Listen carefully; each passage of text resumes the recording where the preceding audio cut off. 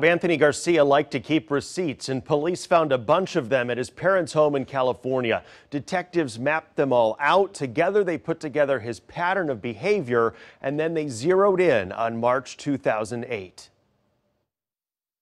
This is the calendar police built showing Anthony Garcia's bank activity in March 2008. Prosecutors want the jury to focus on these dates, March 12th and 13th. On the 12th, Garcia took out $300 cash. On the 13th, he was quiet.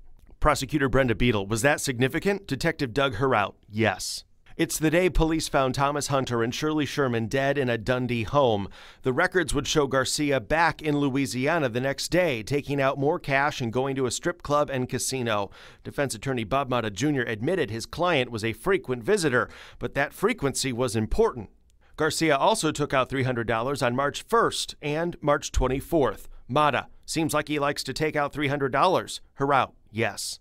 Mata then turned to Garcia's own calendar book from that same month, showing he had an appointment in California on the day of the Dundee murders. Prosecutors bristled.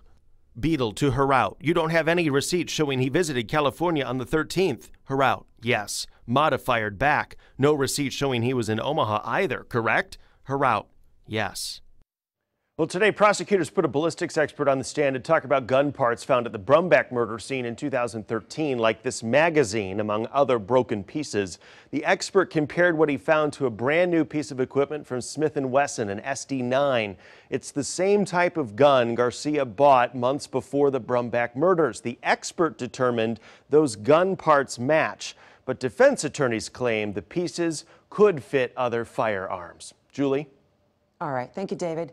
Well, the stream of evidence today takes the jury inside Anthony Garcia's home in Terre Haute, Indiana. KETV News Watch 7's Christina Engdahl is live with that breakdown. Christina?